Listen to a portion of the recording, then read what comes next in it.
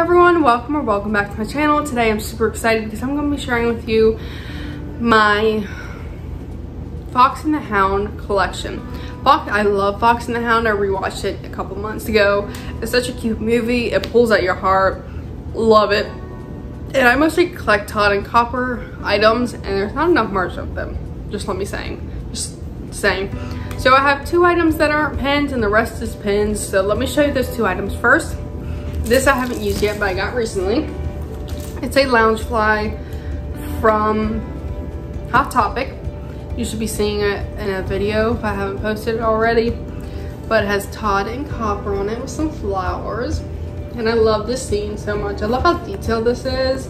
And it was $44.90, which I think is a good price for a lounge fly, and especially being this detailed. I love the colors. It really reminds me of spring. It's a very nice bag. Doesn't have pockets on the side, and the inside isn't that interesting. And the pocket, this is like a bronzish color. Love it. Next, I have this Fox and the Hound Jim Shore. I love Jim Shore, so I have quite a few Jim Shore collections. Look at his face. Got the fleur-de-lis pattern on Todd and Copper, and you got this beautiful flowers on the bottom. And look at this. Look how cute that is. Oh, absolutely freaking adorable. So those are my two items that are not pins. So now we're gonna go into my pin book. So we're gonna flip the camera around and I'm gonna show you all my Todd and Copper pins. So hold on one second and we'll look at those pins. So I keep all my Todd and Copper pins in a book. This is the first one. This is the Flowers and Paw pin from Kelly Pin Traders. It's actually a whole series. And this one I have not with my Fox and the Hound collection, but with the flower and paws. But they did such a great job with the details and the flowers and the faces. Love the series. Let me show you the rest of the Todd and Copper collection. So here's page 1. I keep all my pins in a book because I find it easier that way. So we're gonna start down here. This is an older pin. It's actually a train set. Don't remember what year it's from, but these move. And I just thought they were so cute in this. And I got this from a live sale. Next up, we have this pin here. This is from a Loungefly release at Box Lunch, I believe. I just love how big their eyes are. This was from last year's calendar pin set that Disney released. And I just thought it was so cute. I love the colors of this, and it's rose gold, which I love. And then this is another, I think it's just an open edition pin that was at the park.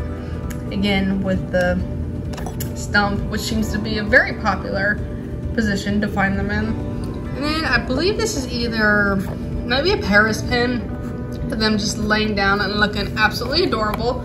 So that is page 1. I have more Todd and Copper pins coming in the mail, of course, so they'll be filling up very soon. So let's go to page 2. So here is page 2. We're going to take a closer look at all of these.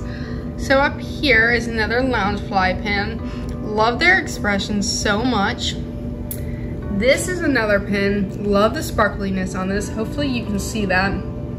This is from a Loungefly pin set that they released for Fox and the Hound. Next up, this is from Flights of Fantasy Pin. They are a fantasy pin maker. They made this for Thanksgiving last year, and it is freaking gorgeous. Love them eating the blueberry pie. They are so adorable. And I bought this one off a live sale too.